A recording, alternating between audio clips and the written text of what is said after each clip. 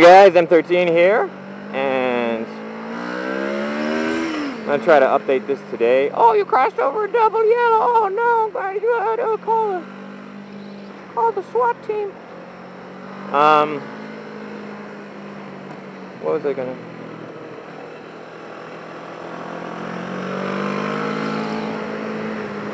One sec, I'm having fun here. Hold on for a minute, I'm having fun.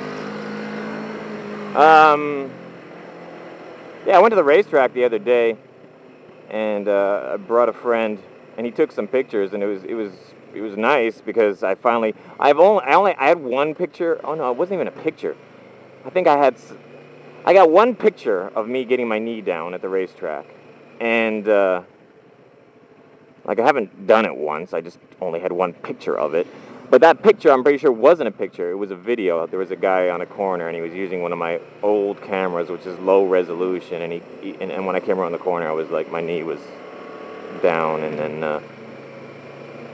then I took that video and I like just did a freeze frame on one of the frames and made that into a little picture, but it's really low resolution. And yeah, so I went to the racetrack the other day, and I brought a friend, and I gave him my good camera, and it's a 9 megapixel camera. But it's a 9 megapixel with a really good lens. It's not, oh crap. It's like, oh crap. It's starting to rain. That's all I need, man. Oh yeah. Oh, this is good. Well, as we can see, it's not going to rain for long because it's just this one cloud, this bastard right here that's raining, and then blue sky, cloudy over there, but it's just a spring shower.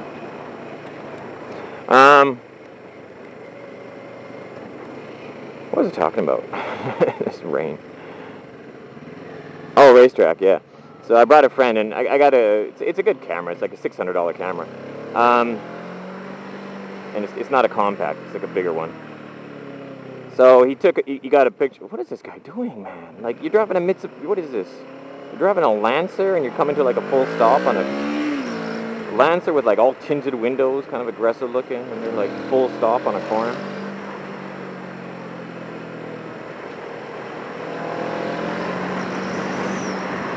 So I was at the racetrack, and then he had this camera, which is fairly good, and he got some pictures of me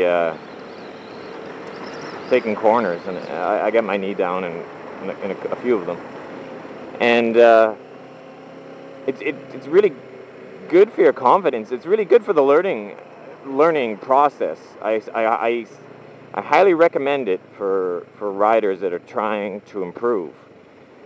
Find a corner, even if it's a corner like this or whatever, and then just get a friend to hang out near the corner and take pictures of you, and then take the corner multiple times. And then you can look at those pictures when you get home and see what you're doing right or see what you're doing wrong. The pictures, like you can see, and you can take those pictures and compare it to, like, some guy in MotoGP or whatever, some other guy who's not even that extreme, but that guy's doing well. Ah, this car, man.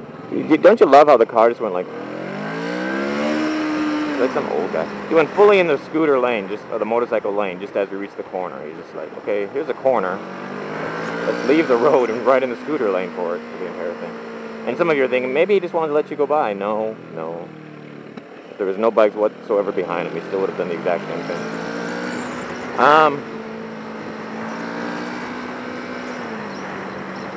What was I talking about? Yeah, because you can look at the pictures and you can compare it to someone who rides more aggressively than yourself, or someone with more skill than yourself. Not necessarily a MotoGP racer, which is kind of extreme, but just someone with a higher skill level than yourself. And you can compare the body positioning, and you can like take note. Okay, what's my left foot doing? What's my right foot doing? Where's my shoulders? Is my head? And it really helps. Even with me, and I've been riding for a long time. I was looking at the pictures. And one of the things was not even so much the fact I could see what I was doing wrong. It was also the fact that I could see that what I was doing was right.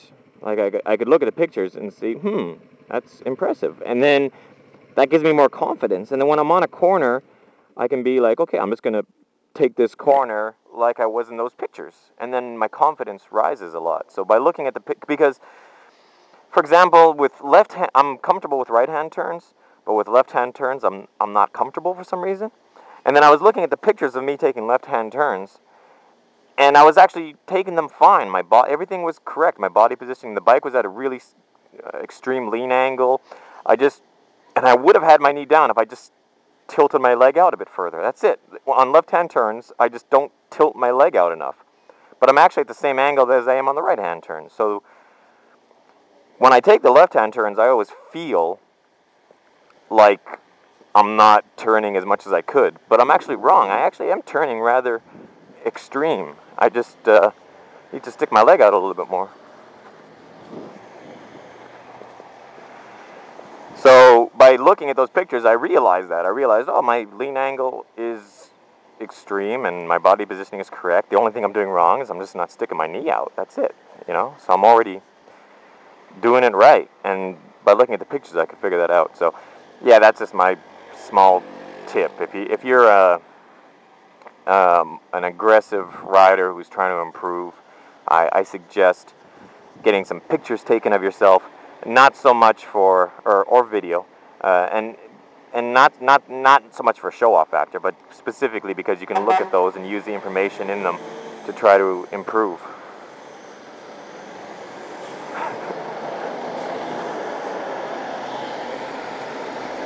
Because I found that that's what happened with me. Why? What? Normally this place is filled with bikes, but recently not so much. I don't know why.